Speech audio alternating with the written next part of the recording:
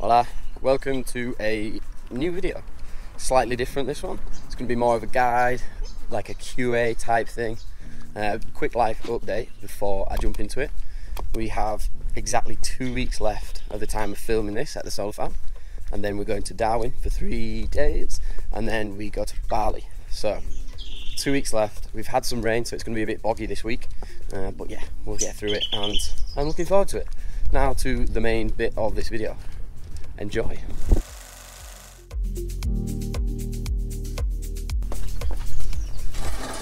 Today's topic is solar farms, the ultimate guide to solar farms. This is a video for anybody who's wanting to understand what you do at a solar farm, how much you get paid at a solar farm. I'm going to break it up into what you need to get a job, how you get a job, and then what you actually do on the job, and then the best bit, how much you get paid. Each solar farm is different, I will say that. This is my first ever solar farm, and everybody I've spoke to has said it's slightly different wherever you go, but it's also very similar. So let's do it. What do you need to actually get on the solar farm? For one, you need the correct visa. You've got to be on a working holiday visa or already a permanent resident, I guess. Yeah, I'm on a working holiday visa, and this counts towards my 88 days farm work or 88 days regional work in order for me to get my second year. So I need to complete 88 days in order for me to get 2 years. So to get on this, you have to have what's called a white card. Now this is nationwide.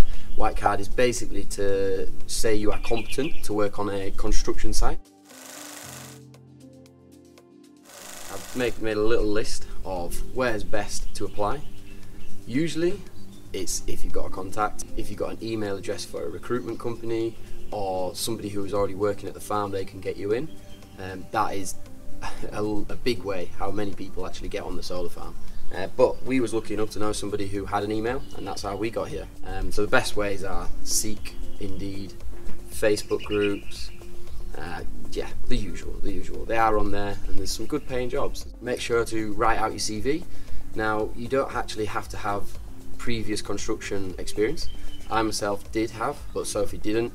She basically gave some real world examples of where she's worked hard in the past, but where she's done manual jobs. As long as you put something on there where you're showing you're willing and able, yeah, they'll take you on.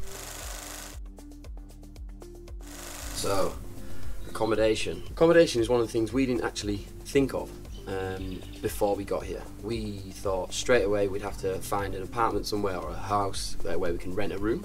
We were very lucky enough to get in the camp where all our expenses are included.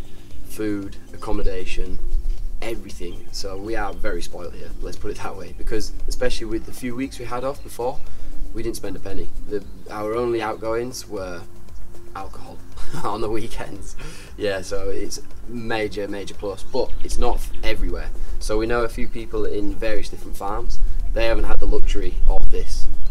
So it is dependent on each farm, so that is to be aware of. So what happens on your first day? You get your boarding instructions. You're basically told, be here for this time, do this, wear this. You will be provided certain PPE, so we had to provide our own trousers, but the rest basically they provided. So we had all of our tops provided, our work boots provided, all PPE all provided. Your first day you'll get picked up. If the transport's included, you'll get picked up. They will take you directly to where you need to be. You'll have your little pre-start in the morning, and then you get taken for the induction. One of the big things that we didn't know what to expect when coming here was what were the individual jobs that we were going to do. We had no idea. So I wanted to bring out a bit of a list of what we actually do or have been doing, just so people can get an idea of what it is you actually do on a solar farm, because for some people, especially who haven't been in construction, it might be a bit daunting, but basically each task, it's repetitive, it's fairly boring after a few weeks of doing it, and it's just manual work. You are doing a lot of walking, you're lifting things, not heavy because they have machinery for that, but that's part of the farm. Our farm has over 1 million panels when it's going to be finished, so you can imagine fitting 1 million panels by hand. A few jobs that you'll see on any solar farm is tubes.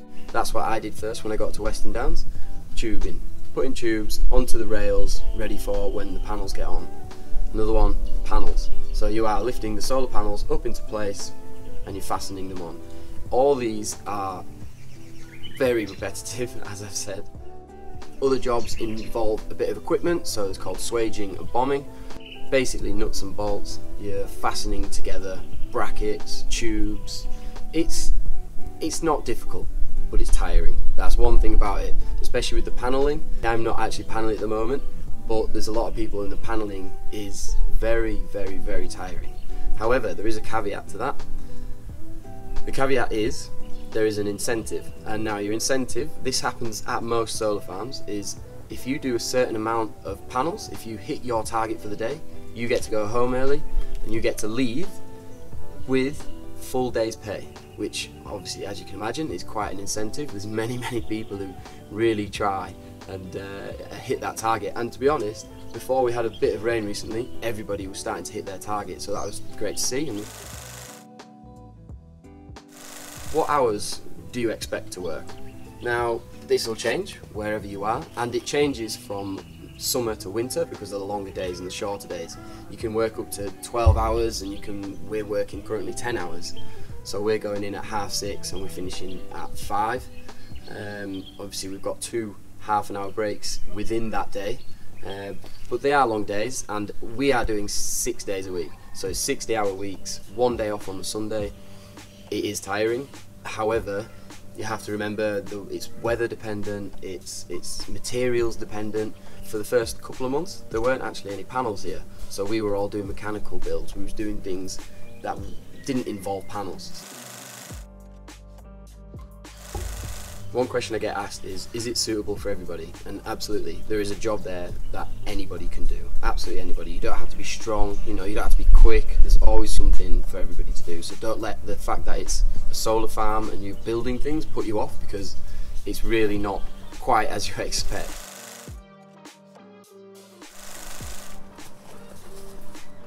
Okay, a bit of a change of the scenery. I'm in the back fields of Stayover. There's a road right next to me, so I do apologise in advance if it's a bit too loud sometimes. Where were we? Money. Let's talk about money. Every farm is different. That's something that you have to remember. Because we get everything included, our hourly rate is slightly less than other farms that don't include the accommodation. But in my opinion, I think it still works out a lot better here, because you just don't waste any time having to cook, having to think about going to the shops. When you get home, you can go to the gym and then you can go to dinner and then you're done. It's excellent. So our hourly rate here is $29.70. That's plus your overtime, so your 1.5 overtimes and the 2 times overtime when you get to the weekends.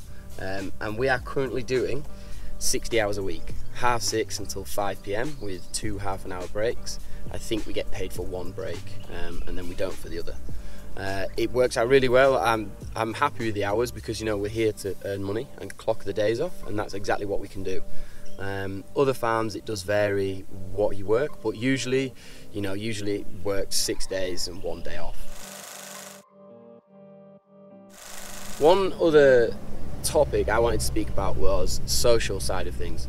Now, a lot of my questions before I came to the solar farm was, are they social? We're coming to do our farm work, we want to meet people, we want to be involved with groups, we want to have a good experience. Certainly this farm has been excellent for backpackers. There's been a huge group of us, many from South America and a few from Europe, but it's been a great time with them. We've always had something to do, we always get something planned. It's been a proper group type thing. Now I'm sure you're absolutely fed up of my rambling on.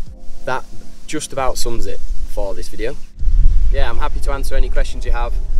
Thank you for watching. I appreciate you spending the time.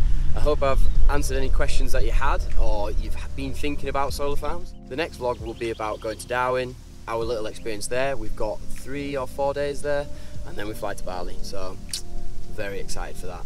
Thanks for watching.